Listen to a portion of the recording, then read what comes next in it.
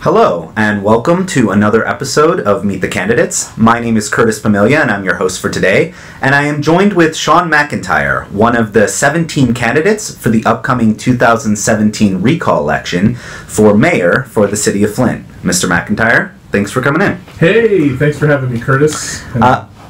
Yeah. Sorry to interrupt you. It's No. probably going to be a long, awkward dance here for the next 13 minutes or so. It's going to be wonderful. Don't worry about it. So why don't we start by you just telling us a little bit about yourself and why you decided to run for mayor? Okay, so I moved here in 2003 from San Diego. I met my wife there. And when I moved here, I took a job with Starbucks, worked there for 7 years, took a job with, at the time was Piranha Arena, worked there for another couple years. And right now I am a stay-at-home dad, I am a soccer dad, I am a citizen activist, I am not corrupt. And that's really leading into why I chose to run for the office of mayor. Flint has had a problem over the last several years, 20 really, with recall. They want to vote a mayor in, and then they want to recall it a couple years later. That is costing everybody money, and it's kind of frustrating because nobody ever really gets an opportunity to get started with getting some things going to kind of bring this city back to its glory days.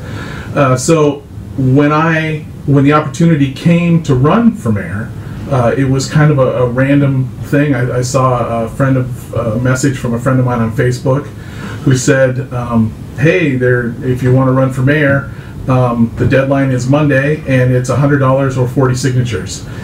And I started thinking to myself, you know, if the bar is that low to run for mayor, A, there's going to be a whole bunch of people coming to do it, and B, I want to make sure that if there's somebody on the ballot, that I know that they're honest, they have integrity, and they're not corrupt. And so I thought, all right, let's do this. Kind of half as if I could do it, and half for the story of, hey, remember a couple years ago when I ran for mayor? Yeah, that was kind of funny. But then as I got more into it, I started going out and trying to get signatures from people, and having conversations with people, but the deadline came up really fast, so I hatched a plan that I would raise the $100, because what I had seen is I had seen people giving interviews and talking about how, and one of the questions that came up with, did you just pay the $100, or did you actually go out into the public and see if there's actually people who want to support you for this? So given the short time frame and having those conversations, I was running into problems where I didn't want to get into a position where I got 40 signatures and then when they were certified I came up short. So I hatched a plan to paint 100 rocks. So I got my kids together, we went to the dollar store and I bought 100 rocks, just little rocks. There's a movement right now where people are painting rocks and just kind of hiding them around, just to give people some joy. Like if you're walking into Applebee's and you look down and there's a painted rock with googly eyes, like, hey, you're gonna have a good day. So I painted 100 rocks and I went to Art Walk on the Friday in August, and I set up a table and said, hey, I'm running for mayor, I want to have conversations with people, taking donations for $1 for a rock to raise the $100. And I talked to close to 200 people, from what we can kind of gather, raised the $100 filing fee, and boom, I'm on the ballot for mayor. And I'm running on the no corrupt, no ego party platform, so to speak. So I wanted to give me and anybody else who wants to vote for somebody an option that they know that they're honest and they're not corrupt. So It's good. that's a long. It's plenty. It really gives the viewers context on who you are and where you're coming from. Okay. So, on this issue of being an uncorrupt candidate, what does that allow you to do differently? What issues would you focus on? What steps would you take that would be different from kind of the allowable box of political action that maybe other operatives downtown, work under? What that means to me is, and I joke, I don't have enough power, money, or influence in order to be corrupt. Right. So, Okay.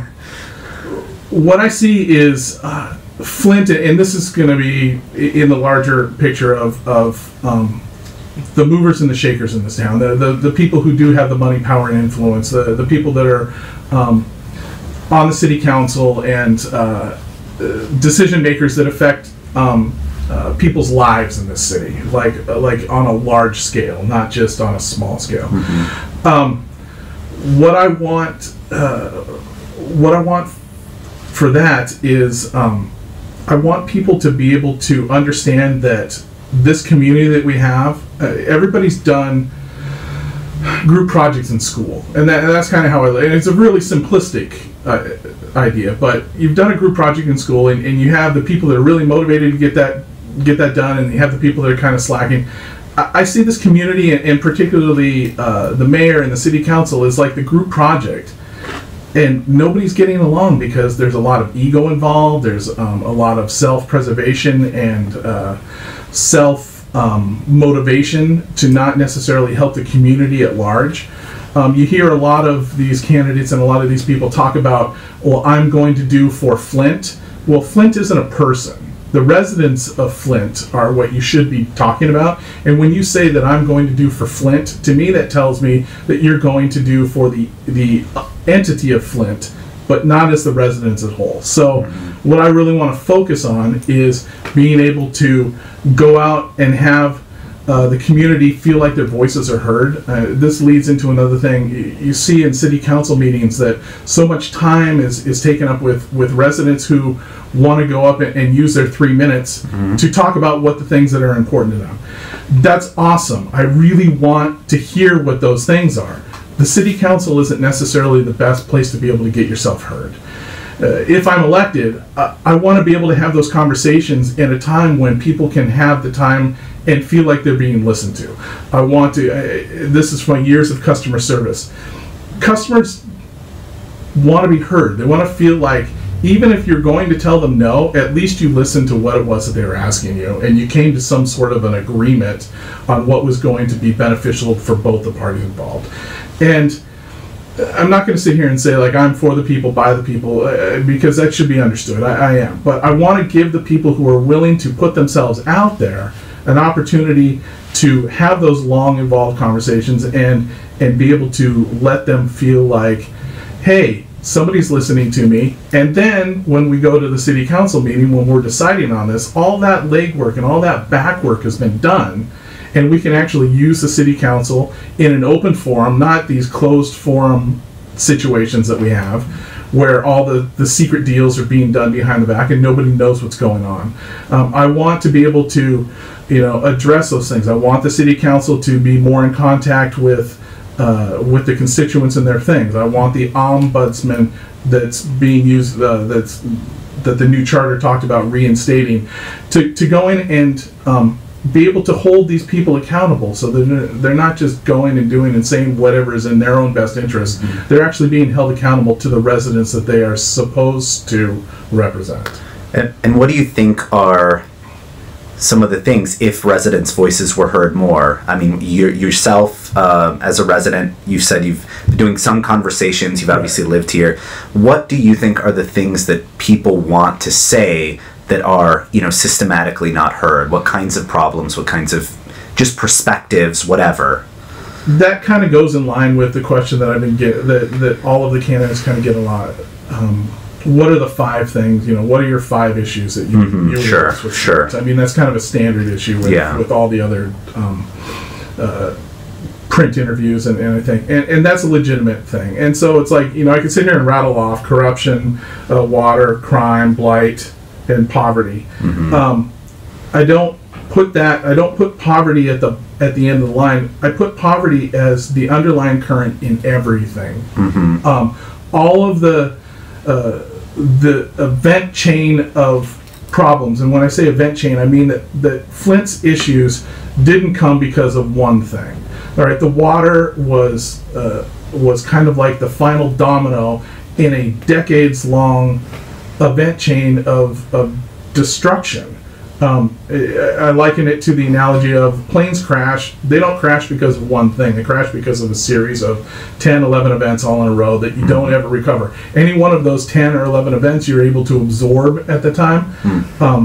But Flint's have been going on for decades. I would say probably when GM officially kind of pulled out the majority of the factory. And it's been just kind of systematically going through. And then the result is the water happening. You know, it's cut, and then all of a sudden there's nothing left. You know, it's kind of like that game of like, don't break the ice. You know, you take out a little piece, and you take out another little piece, and you keep taking, and you see how many pieces you can take out before the whole thing collapses. Well, the water thing was when the whole thing collapsed at that point. So these conversations that I've had with people to kind of get back to that, those are the top 5 things that people talk about. I think poverty being the number one underlying factor of that. If people are worried, if they have, they're worried about where their next meal is going to come from. They're worried about if their power is going to get turned off. They're worried about if their kids are going to get to school on time. They don't have time to worry about the intricacies of 83 pages of a charter. They're worried about their immediate needs being met. And poverty is doing that. And then from poverty, then that leads to corruption. That leads to crime. That leads to blight. That leads to all of these other things. So in order to truly fix Flint's problem, if there was a magic button that you could push to fix poverty, you'd probably get a Pulitzer Prize. Not a Pulitzer. This is not a Pulitzer Prize. Nobel Peace Prize. Nobel Peace Prize. That's okay. What I'm kind of going through all of the prizes in my mind right there. Yeah. You get a Nobel Peace Prize. But what I do know from the studies that I've seen, poverty is dealt with, again, by reversing those dominoes. One little step at a time, incrementally. There's the old Aesop's tale about the crow that wanted to get a drink of water in the jar, but it couldn't fit its head in. So it systematically started dropping pebbles in until it filled the water up tall enough for it to be able to get a drink. That's what we need to do with Flint. We need to systematically start dropping pebbles in, and metaphorically with the water, I don't think that isn't lost on me also. But to rise the entire community all at the same time, that's the only way that poverty is going to get fixed. And then these other things are going to take care of themselves. There's not going to be motivation for crime. Or if there is, they're one-offs that you can deal with. There isn't going to be issues with blight. Why? Because we went after the land bank and we started making single home owners in this town as opposed to multiple home owners. We're going to solve the water crisis because we're not going to address just where the water's coming from. We're going to address the affordability versus assistance problem. Which is the thing that nobody wants to talk about, or that people aren't really talking about all that much. So, I mean, that's just a few of the things that I kind of talked about. So. Well, we do have to go to a short break, but we will continue our conversation on some of these many issues, especially that you just raised right at the end, about reversing the cycle of poverty in Flint when we get back. So stay tuned.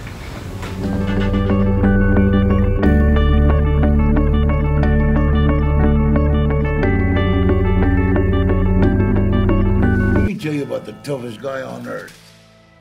He does the work of 2 jobs, but only gets paid for one. Caregiving is tougher than tough. Find the care guides you need at aarp.org/caregiving.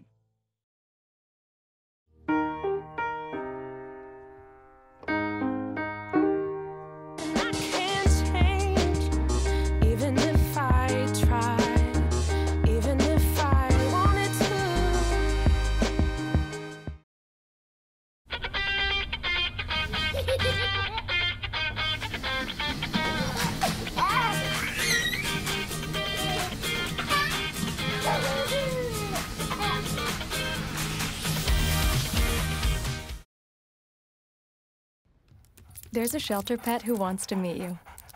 Meet one today. Visit theshelterpetproject.org. Adopt.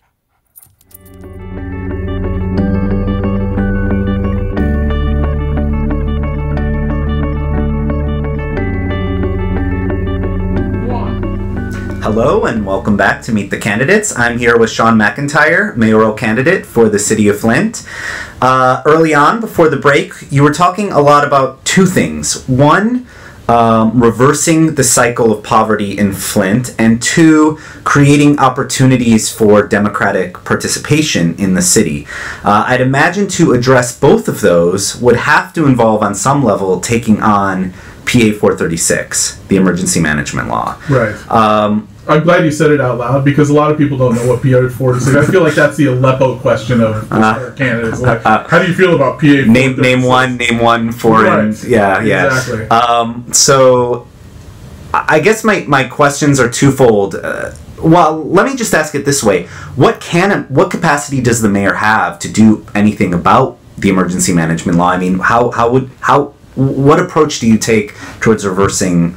Okay. That my law? Understanding of PA 436, which by the way I would like to say is the I was going to tell you a joke right now. It's the worst sequel ever, actually, to PA 4. And for some reason, there's 432 other PAs in between there that I'm not sure if they threw them out, but yeah, that went over well. PA 436. All right, from what I understand, the changes from PA 436, it gives the legislative or school districts in whatever community that it does, it gives them the opportunity to vote to get rid of the emergency manager after 18 months of that. How I understand the state has been able to get around that is they insert an emergency manager, and then at like 16 months they pull that emergency manager and then they put in a new one, and then they claim that, well, no, it's not actually been 18 months. Interesting. Again, I'm not entirely sure of that, but that's been my understanding. The other thing that they did was when they upgraded it from Public Act 4 was they gave Public Act 4 allowed the voters to be able to vote out whether we were going to even have an emergency manager, and they put a provision in there to make it illegal for the residents of Michigan, of the state of Michigan, to enact any kind of legislation that would get rid of the emergency. Yeah, the law can no longer be repealed by a popular referendum. Right. So to get back to what you were talking about with what can be done, what would you do as mayor, basically? Well, we need to do, all right, well, we need to wrest back control of our city from the state. We haven't been very successful with lawsuits with that. We need to hold Snyder accountable and all of his people, which we're slowly starting to do with these two court cases that are being held over and saying that, yeah, we can go ahead and file lawsuits against these people for murder, essentially. I mean, it's a degree of murder. It's not murder one, but we need to keep on that. We need to do that. We need to use whatever means necessary within our legal control to be able to hold the people that did this accountable to make Flint whole again. That's not necessarily, I don't necessarily have great knowledge right now, being that I don't have access to all of the documents and all of the resources, being just a candidate. I can tell you that I am very resourceful, and if I were to be elected mayor, that I would definitely go after everything possible. And not only that, but I would be putting that information out into the community so that the community knew exactly what's going on. One of the things that with current Mayor Weaver, I think that if she would have just done simple public relations, simple customer service type of stuff, like, hey, it's, put out a tweet, it's day 1027 and we still don't have clean water, it's still going to hold. I think that kind of little gestures would have gone a long way with people, and we probably wouldn't have a recall effort because of it. But instead, when she got in, she just kind of hunkered down like all the rest and just started going into self-preservation mode. So my biggest thing is I want everybody in this who's a Flint resident to have access to be able to know what the inner workings are, what's going on, and what are these decisions being made, and how does it affect them directly. Again, I know it's hard because 2/3 of the city, 65,000 people, live under the poverty line, my family included. It's hard to be a well-versed citizen in this community, because as I mentioned before, you're worried about, is my car just broke down, how am I going to get it fixed? If I don't get it fixed, I'm not going to be able to go to work, I'm going to lose my job. And it's just, again, these other little domino effects of poverty on a smaller scale with each individual family. So to kind of circle back around, it's I'm not entirely sure what is legally available to me, but you can rest assured that I will go out into the public and say all of this. Yeah, just maintaining a direct dialogue about what you're encountering. That's in a way that you feel like. I mean, it's like, and it's like, I mean, it used to be a few years ago. It used to be the internet and online access was not available to people, but it seems like so many people have the ability to be on social media. I mean, to get their news from anything other than a television station. Right. Believe me, I ran into the television station people only like when I was out talking to people. That amazes me but that's a whole other story. Yeah. At the very least, make the whole city, give connectivity to the whole city. I mean, that's not anything in my platform, but I see the advantage of that. Yeah. Giving everybody opportunity. I mean, the internet and being online is so important in disseminating information. And I mean, it's like earlier today, there was a really warm wind, and there's a chance of a tornado. We don't have cable television, and that's really the only time that I ever got tornado warnings. So the internet needs to be, I mean, all this information needs to get out there and give people the access to be able to, then they can decide whether they want to pursue it and find it or not. But at least give them a simple place to be able to find all of this stuff. I want to shift gears a little bit and ask you about Mayor Weaver's kind of grand bargain that she struck on the new water sourcing for Flint between Gleewa and the KWA. There's been there's been a lack of agreement between City Council and the mayor over that plan. Right. How do you feel about the proposal? I guess would be question number one. There's a lot of it goes back. There's a lot of ego involved. Mm-hmm. You have the two camps. You have the GLWA camp. You have the KWA camp. Mm-hmm. Neither side is talking about affordability versus assistance. And honestly. And what, just for our viewers who might not know, what's the distinction between assistance versus affordability? Okay, so right now we have, everybody knows this. It's been widely publicized. We have arguably, if not the highest water rates in the country. And people are getting shut-off notices, so they're being served a bad product and getting served shut-off notices. Right.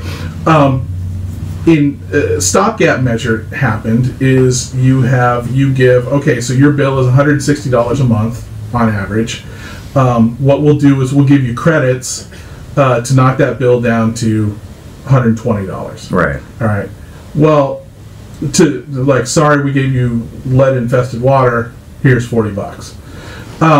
That's really great for a short term. It helps people in the immediate short term. But nobody's talking about the fact that your bill is $160 anyway, and it became $160 because in 2011, with Mayor Wallen at the time signing agreements like, hey, we're going to try to balance our budget by raising everybody's water rates, and we're going to do an illegal move of balancing our budget on utilities.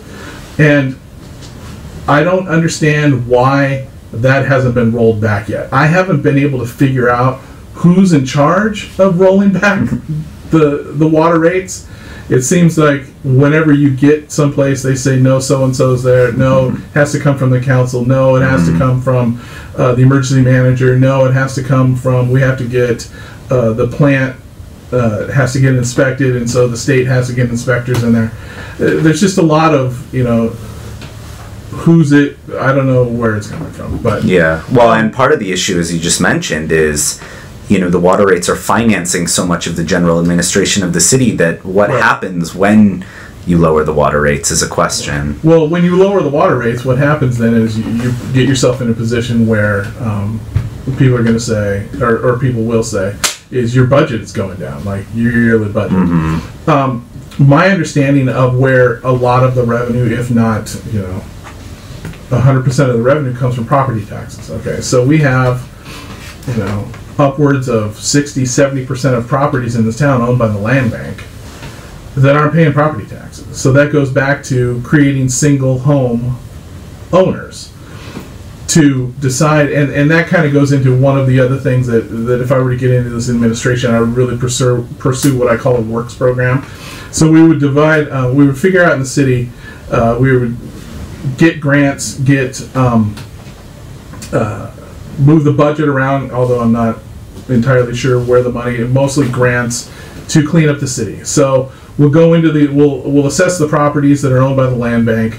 We'll determine if they need to be demolished or if they just need to be cleaned up with some repairs, and then we'll give them to people essentially, or sell them for $1 a square foot to people. We need to get homeowners in the city. Homeowners are going to create the stable base of a safe place to live, which then starts to alleviate the poverty. You get people from buying in from home ownership. That's going to stop the poverty cycle. It's going to hopefully stop the crime cycle. So to kind of circle back around to, is GLEWA versus KWA better? But it doesn't matter where we get our water from if the pipes that the water's coming through is bad. So yeah, I'm one of the houses that's actually got its water pipes. Goyette came through last week. The service lines. The service lines fixed. Still got rusted out galvanized in my house. Still got leached out copper in my house, and I'm not the only house. My water heater still got stuff in it. It doesn't matter where. It doesn't matter where the water comes from if what it's being serviced through is still dirty, and it doesn't matter if you can't afford it. We need to GWA or GLWA or KWA. We can't go 30 years and not own anything at the end. We have to own something at the end. We can't just be a 30-year long renter paying high rates. So whatever plan I come up, I would go and I've been working with, or I've been talking to Claire McClinton from 2 Years Too Long, and actually Paul Herring came up with a couple good ideas, and there were like 9 ideas that seemed like feasible ideas. But it shouldn't just come from one person. It should come from the community, because the community is going to be the one that's footing the bill. So I believe they need to have a say in where their water is coming from. It's up to the city council and the mayor's office to listen to what the people have to say, and then hopefully act on that accordingly. All right. Well, thank you, Mr. McIntyre. Unfortunately, we are out of time. Really? Yeah, so that is all the time we have for today. But thanks a lot for coming in. I feel like there's a lot more we could have talked about if we had more time. Thank you. But yeah, it was really good hearing your thoughts. And stay tuned for our viewers, because we will be back with more interviews with both candidates for the upcoming mayoral race, in addition to the city council races for the 2017 election. So stay tuned. Thanks. Your mics are clear. Okay.